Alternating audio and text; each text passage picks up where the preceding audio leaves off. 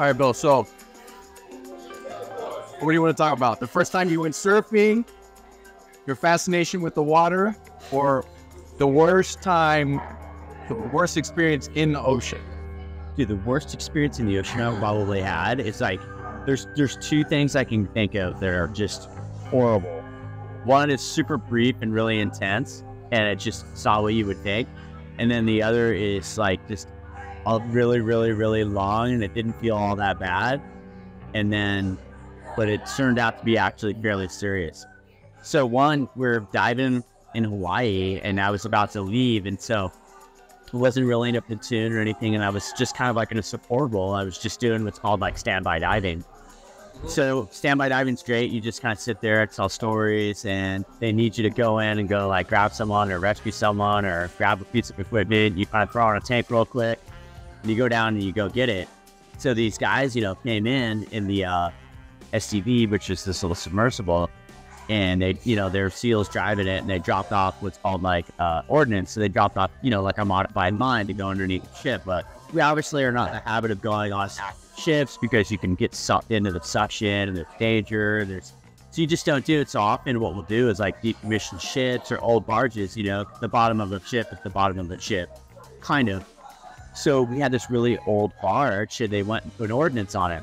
And then the STV drove off, and they're like, hey, you know, really quick, hop down there and go grab that. And I was like, okay. And I didn't think anything of it. And I, you know, it's not that I wasn't prepared, but I go and I have this big flashlight and I'm all alone, but which is really rare as a diver. But I had what's called like a tether line. So I hooked up to the boat so I could like, you know, kind of like, it's somewhat like, you know, non-verbally communicate with them. No, I was like less than 10 feet. Oh, okay. Yeah, just like not at all, right? But kind of what experienced divers learn, like, yeah, depth is a safety concern, but just the mere fact that you're underwater at all, that's where the danger lies. You know, everything else increases, but there's always danger. 2 feet, 3 feet, you know, 30 feet, there's danger, right? So I get underneath there, and the growth underneath the barge is like 6, 7 feet. So the moment I get underneath this barge, it's totally dark. And like this area, this side of Oahu is a little bit famous for having sharks. So what happened is I get down there and I'm like, dude, I can't see anything, you know? Usually you can see like a little bit at night, right? You couldn't see anything at all. So I turn on the light, which is fairly like bright light, but the light made it worse. Oh, like fog. It was just like made it so bright that I could only see like 3 inches in front of me. There's a little bit of like disturbance from like when they came in and put the ordnance on the bottom. I turned the light off, but then my eyes weren't adjusted. And I couldn't really like leave where I was because I had to kind of like follow what the disturbance they had. So I just had to stay there and think about sharks for like 2 or 3 minutes until my eyes adjusted. And I just was not comfortable. Kind of just totally, he was like, claustrophobic, which I've never been. I was definitely thinking about sharks. I couldn't see anything at all. The growth was really, really creepy, right? Like it extended past my knees. It was really bad. And then I couldn't really swim, inflate my life jacket a little bit, which like kind of put me up against the bottom of the barge. And I had to like walk across the bottom with my hands, kind of like in a reverse handstand, right? If you could think about it. And I kind of had to follow like this little mini disturbance that they left when they put the ordnance in there. And then I just really, really slowly went in there.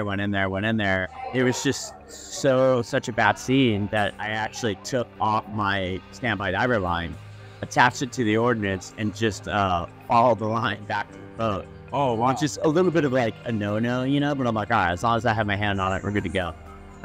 So you felt, you had this, so the barge was above you? So about like, and you had stuff all around you, so it felt like you were in a box or something.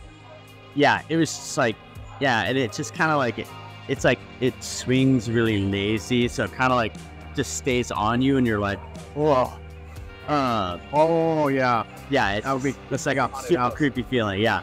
And I remember like having like a little like compass that was like barely lit. And I remember taking like a mini little like compass bearing to kind of like walk myself out. And I didn't need it because I didn't lose sight of the line. But yeah, I came out. You know, I was saying that I'm a good guy to have on the standby diver boat, which can get boring and monotonous after a while. Because, you know, I try to stay animated and tell stories. But I came back and I was just like quiet and done. And like all the guys are like, dude, what's up with you? I'm like, dude, I did not like that dive. That was not good down there. And, you know, it was over in a couple of minutes. Yeah, that was a fairly intense day. And that could happen to anyone. Right? It could happen to anyone, but the thing was, is that it came out of nowhere. Yeah. You know, yeah. And had I known about the growth or known I was kind of doing it, would have been a different situation, you know. But yeah, it was cool. Well, like the time I spent in the ocean, the more I learned a lot is in your head. Oh, right? A lot of the unknown, like you don't know what's down there, and then your mind starts playing games. Did you guys do any training, mental training? For that, I mean, you know, it's kind of like one of those things like, hey, you've got to take a math test, you know, you should really think about calming yourself down and, you know, thinking like positively and just, you know, have good positive thoughts and eat well before the test. And you can do all that, and that's good for you.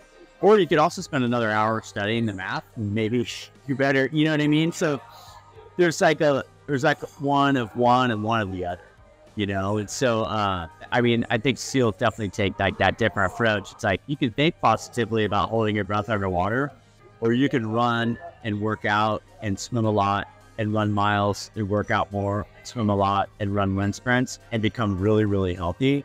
Just be active. And your natural ability to hold breath will improve dramatically. But maybe if you work on the mental, you can improve it a little bit more. But the other one has far-reaching effects on the positivity and performance of your entire life and your breath hold. I think because it's more tangible. It's more tangible. You can put your arms around it. You can put your hand around it. And there's probably a lot of people not admitting, like, certain things like that happen. Yeah, and like, yeah, you know, SEALs are, you know, I would say somewhat, you know, traditional in their values. Not their values, but like in their training customs. You know, it's like, hey, you know, we're going to go for a run. Okay, well, I'm just going to sit here and think about the world and just relax for a minute. It's like, no, you're going to get off your ass. You're going to go for a run with us right now. So, you know, there's that. All right. So, that's cool. That's cool. Eat some. That's a good story.